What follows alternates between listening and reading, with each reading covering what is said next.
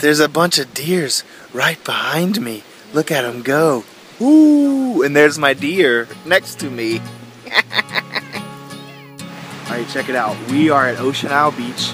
We are on a boardwalk overlooking the dunes, and right behind me is a mother deer and two fawns. Now if you'll notice the baby deer, they are both camouflaged. When they're babies, they have these spots all over them. It's a thing for design that helps them blend in with the tall grass so they're not as easily seen by predators, and they stay close to the mother. Now the babies have been bouncing around and playing with each other. They're really playful, and the mother is so used to being around people that they're not really afraid of us. They see us more as a source of food, and they come in and eat the grass, and they're not really scared of us.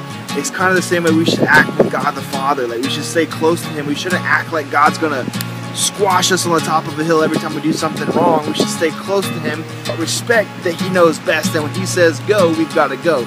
Just like when her white tail, the Virginia white-tailed deer, when her tail goes up, that's an alarm signal, and she has to run, and the babies know that that signal is a signal for them to get on the way and get out of the way so that they don't get eaten by something that can eat them.